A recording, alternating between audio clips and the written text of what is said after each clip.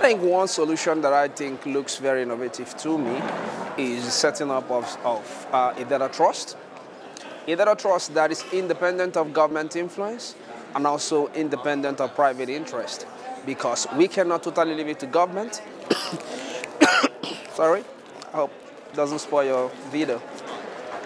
If we set up data trust that is independent of government in such a way that it does not control, does not stifle innovation on the private, and also we cannot necessarily leave it to the private people, because like I said earlier, it will be ineffective for them to self-regulate.